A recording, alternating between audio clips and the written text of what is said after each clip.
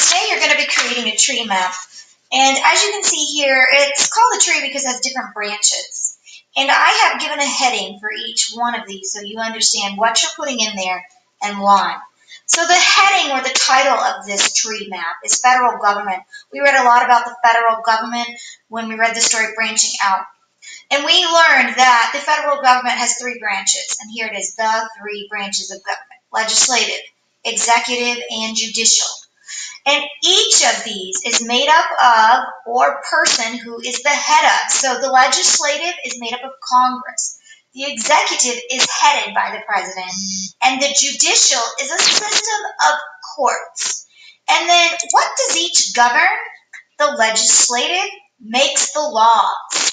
The executive branch enforces the laws, and the judicial branch interprets the laws.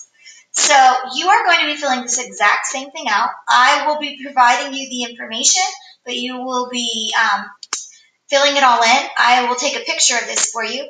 Once you're all done, you will go to File, Save As, Computer, Desktop. Mine is in an ELA folder.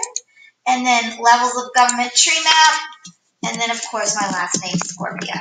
The idea of this tree map is so that when you want to reference the federal government and kind of just refresh yourself, you can remember there's three branches of the government.